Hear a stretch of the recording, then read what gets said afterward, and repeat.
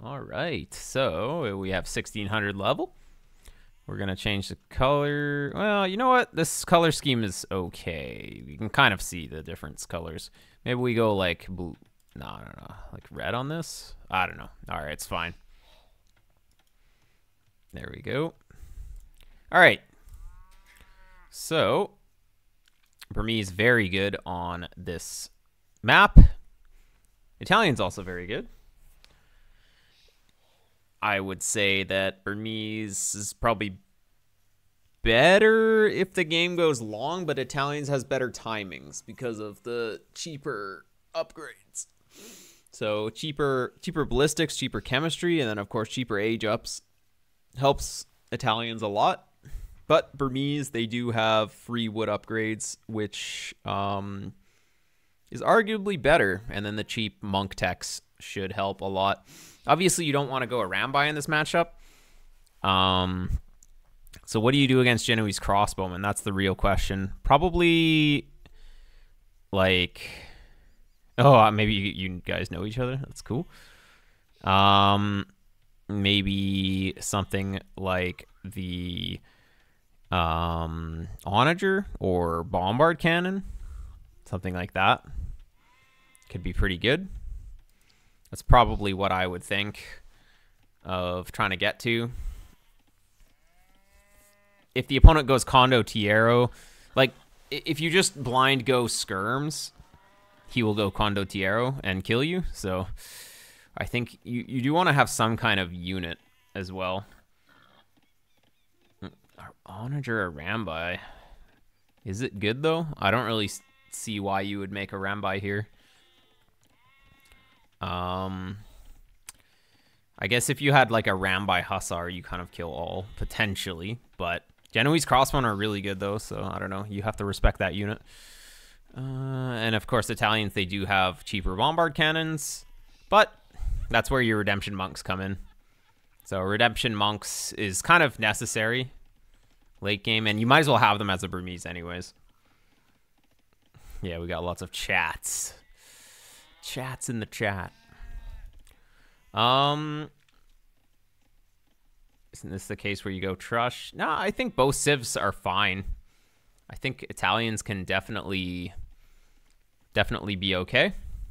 And, well, of course, Burmese. I think if the game goes long, I think Burmese is just better. Their economy is really good in the super late game. They have super Hussars, which have bonus damage against archers. Or they do extra damage against archers with the unique tech. So yeah, Genoese crossbowmen kill you, but I mean, what your game plan can be is keep the Italians off stone. If you keep him from taking this, yeah, he has this stone, you can't do anything. Oh, he's just gonna go straight for it. If you keep him off this stone, he has enough for like 2 castles. If you can trap down 1, you can't really go Genoese crossbowmen with 1 castle, or at least it's really hard to sustain them. So yeah, I think you want to play map control as Burmese here for sure. And if you have map control, you're going to prevent the Italians from coming forward early imp, like to hit their timings. So Italians, as we were talking about, they're very good with their timings, with the cheaper age up. So if you just have map control, have units on the map, even if he's up faster and he pushes you back, it's going to take time. Because you got like buildings forward, you have units, he can't really just send siege across the map. So it's going to take him time. And then by the time he gets to your base, you should be more ready for whatever he goes for. That's the idea. I think it's good. And if you keep him from taking stone, he can't really go for Genoese. It's kind of weird that he's going so heavy on stone here. But yeah, I guess he's up. He's going to have way more stone than he needs, though. Like, actually way more. I don't know really. He's going to drop this on your face, then. That's the only way this makes sense, why he has so many on gold. Or on stone. He has loom, too. Yeah, he's coming forward. Actually, he's late, though. He needs to go now. Yeah, he's going to go now. He's late, though. Yeah, just a little bit. He needed to go when this was, like, 30%. He's going to get here 30 seconds late. Let's see.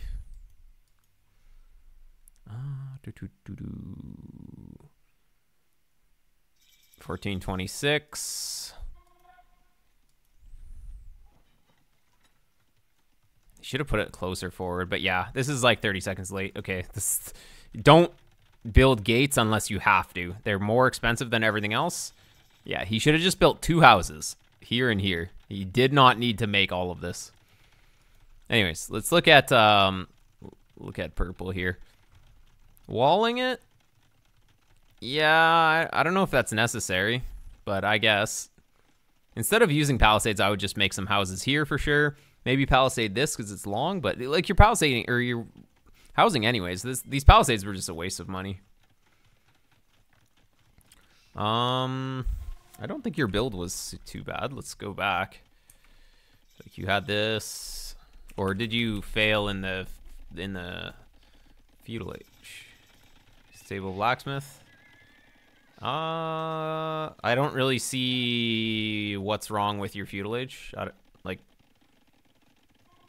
this is just 26 plus 2, or 26 villagers plus 2. It's 27 plus. You're just playing standard. I don't really know actually what the problem is unless I'm missing something.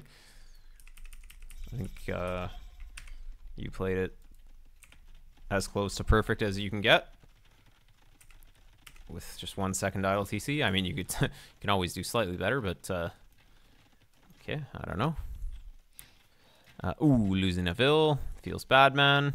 And yeah, all of this extra walling doesn't even matter because he just breaks the palisade. That's why palisade walls are so bad. It needs to be full house walled or full stone walled. Even stone walls, just like stone wall, it's fine. Gonna go for monks, which is okay, but guess what? Building the monasteries out here when he can just get in it is a problem. 1 second out of the time is pretty darn good. Well, at 1600, it's expected though on arena when there's no pressure. Dude, just put the relic in the monastery. What's going on here? Oof. Yeah, this is a bit of a disaster. So I think you really wanted to stonewall this. Kind of a crazy play by the opponent, but you're taking a lot more damage than you should. But, well, your fill count's still looking good. Still looking very good. I would definitely recommend getting Loom, though. Okay. You gotta have them all going at the same time. Do you not have... Oh, no, you have Sanctity. Okay. Scorpion. One Scorpion's not gonna do anything. Oh, he actually killed a unit, though. That's good. Okay. I'm gonna Siege Workshop stop all of this. Yeah. It's definitely good. You can go full monk, but Siege Workshop, completely fine. Although, you gotta be worried about the fast imp behind this. Italians is gonna click up. It costs him 850 res to go up, but he will do it. Oh, what are the petards? Dude, petards? Oh my god, he's gonna blow up his own guy. Oh man, you could have used the petard to kill his petard. Oh my god. Oh, it was so close. The splash damage is really low on petards though, so it just didn't hit. That was funny. You definitely should have just used them down here, but all right. Okay, you're kind of overmaking. So I like 2 Scorpions is enough to push him back. So why do we need 5 Scorpions? Like if you're worried, you can make just a Mangonel or something. Like 2 Scorpions and a Mangonel, it's good. 5 Scorpions is a little bit too much. And yeah, opponent's gonna go up. That's what we're worried about. And you're going like big TCs. Well, we'll see how fast he can push. He's got the position. This is what I'm saying. Like map control is kind of important though. So back to feudal age. You went for scouts, right? So how come you didn't have scouts to stop this? Let's take a look.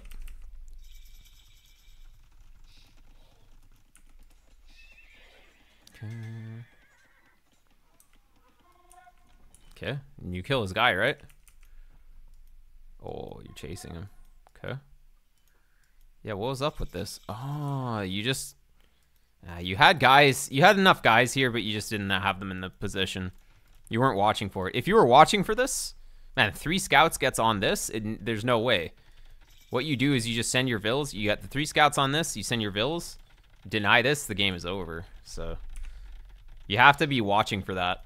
You had the scouts, just not in the right position. I see.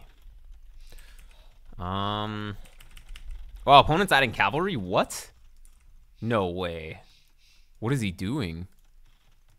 He's making knights? What is he? Is he making... Maybe he's making light cav? What?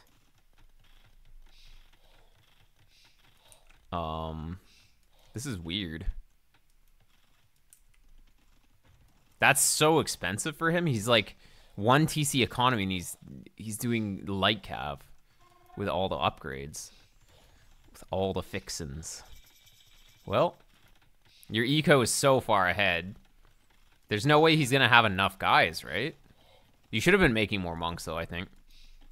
But honestly, like, this is a lot of scorpions, but scorpions suck though, so yeah, I don't know. Wait, why are we making a range? I guess you want to go skirms or something, but that's not good. Saving gold to buy food for light cav. Yeah. Well, Burmese definitely have the options to deal with this. Ah, yeah, you're getting baited into going for skirms or something. Okay, well, light cav, I mean, you do have enough. The light, unless you just like completely fail the micro.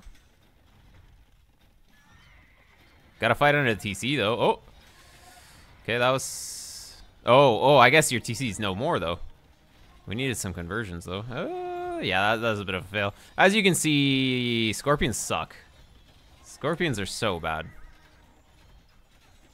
You got completely caught off guard, but you definitely could have had a lot more stuff here.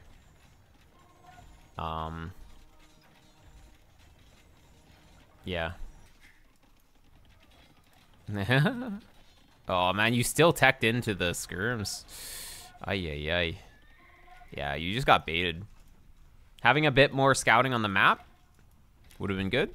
You definitely could have scouted this. You had a stable too, so you could have had a scout on the field. Would have been good. Yeah. Wait, did we have the imp in the forward TC or something initially? No. It was always in the back TC, right?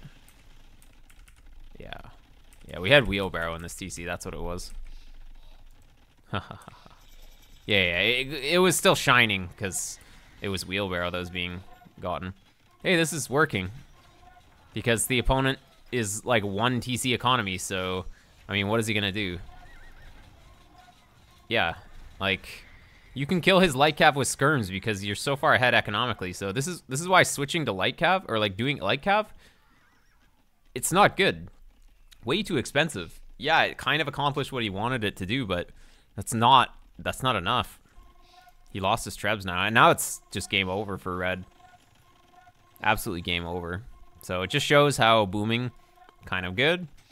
If you're gonna go for this imp play, you can never take a bad fight ever. You take one bad fight, the game is over.